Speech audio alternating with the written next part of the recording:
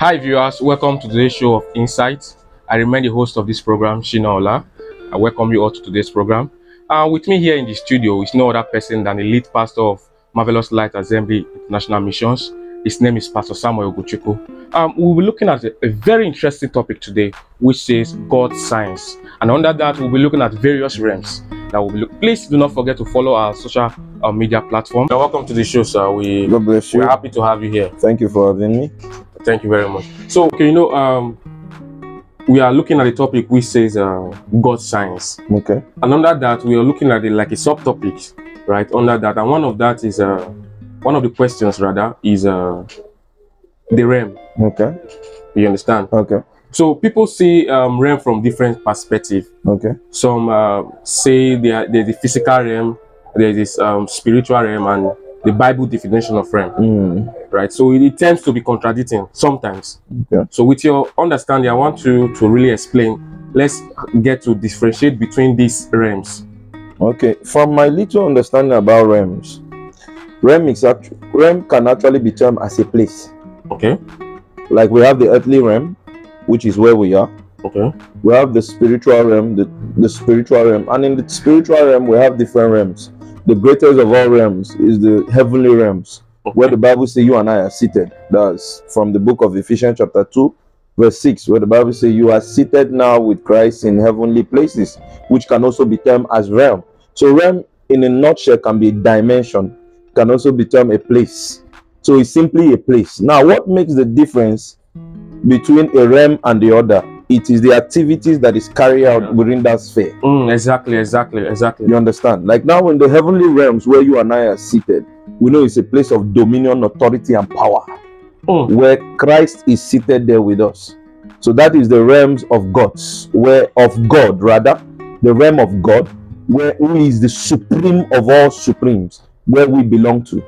Now, there are other realms which I will not want to talk about because they are not relevant per se. Like the realms of the demons is not an important realm to talk about because we are far above principalities and powers. Ephesians 1 chapter 1 verse, when you start reading from verse 20 to 21 going downward, you understand that we are superior to that realm. So that realm is not our point of focus, but the realm of the supernatural, the realm where we belong, is the realm of God, which means it's a place where we as believers dwell. Okay. You understand? So that is what I can term the supernatural realm. Okay. But not forgetting, the earth too is a realm. Okay. And in this earth, those who dominate in this earth, the Bible says he has made men to dominate. But now who are those men that are supposed to dominate? Is you and I as believers. Okay. Revelation chapter 1 verse 5. Revelation chapter 5 verse 10. When you talk about God making us kings and rulers to rule this earth, this dimension, this realm too.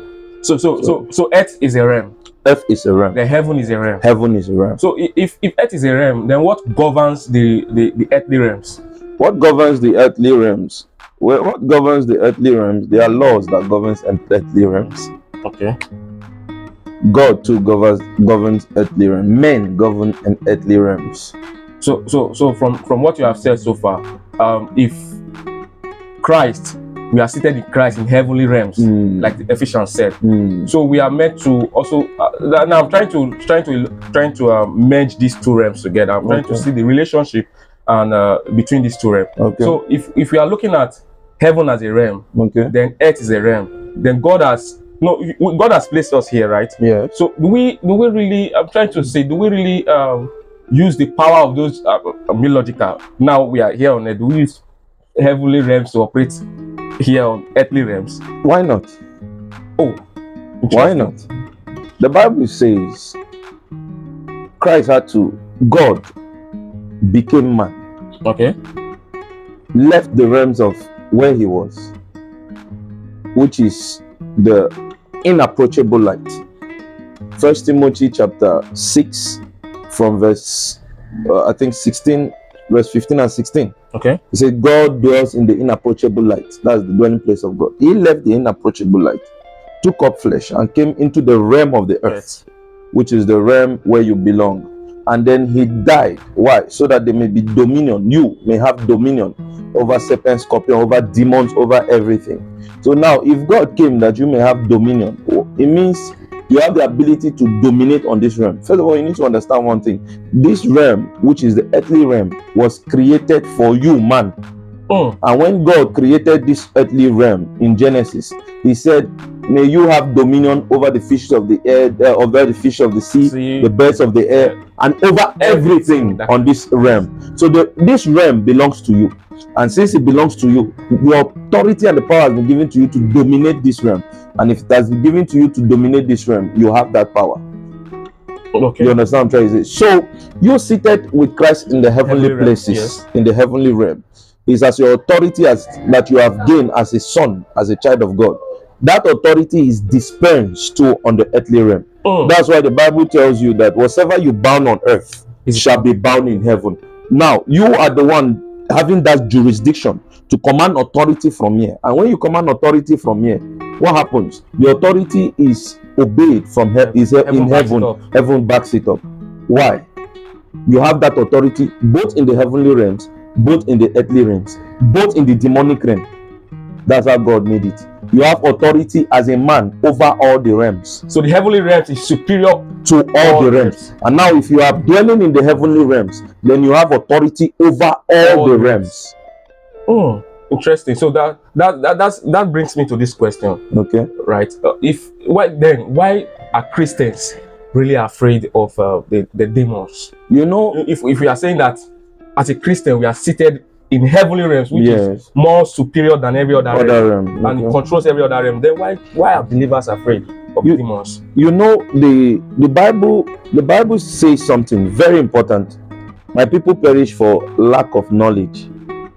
Hosea chapter 4 verse 6. He did not say my people perish for demons, food, or whatever. He says lack of knowledge. Now, this is what I want to say.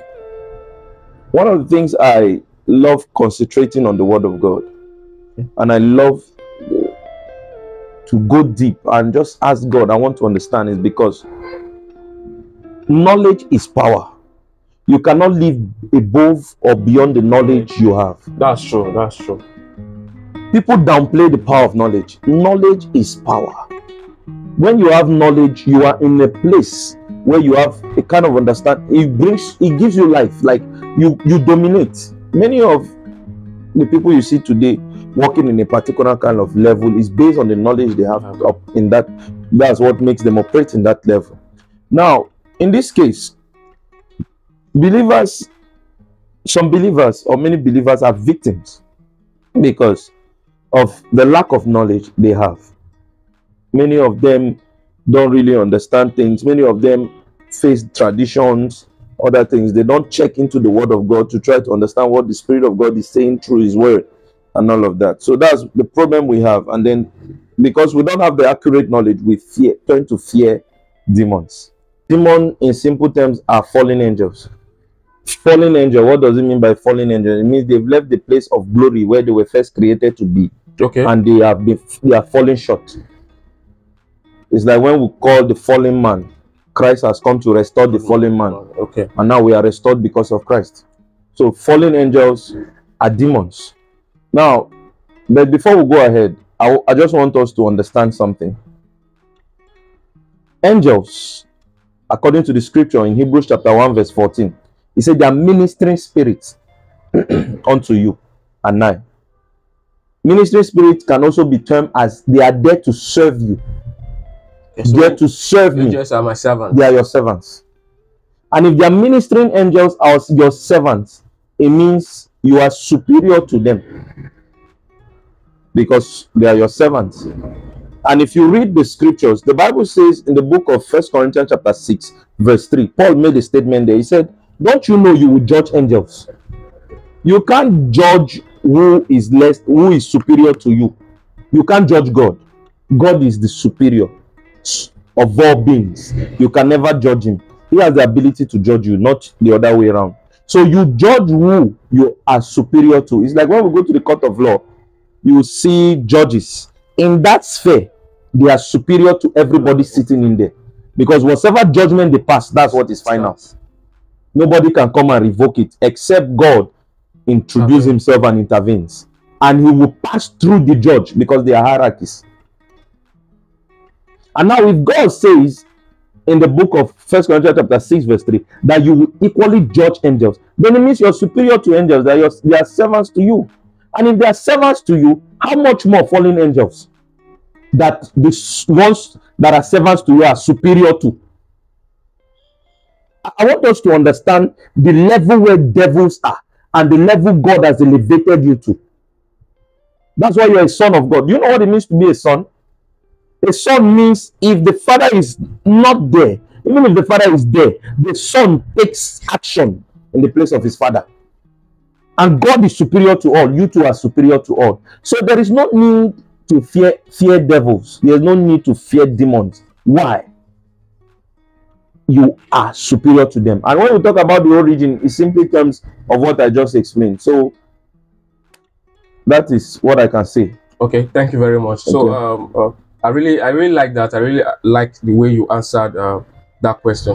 With this now, I think our viewers will be able to understand first their right in Jesus. Yes. Secondly, they will be able to understand the realms which they operate from, and they also they can understand that they don't have to be afraid of demons at all. They be placed high and far above demons and even demons. So yes, you exercise that dominion. Exactly. Thank you very much, sir. God bless you. I look forward to have you some other time here. It's my pleasure. God bless you.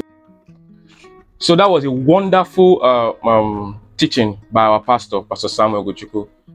Lest I forget, please follow all our social media handle, and thank you for watching. Bye for now.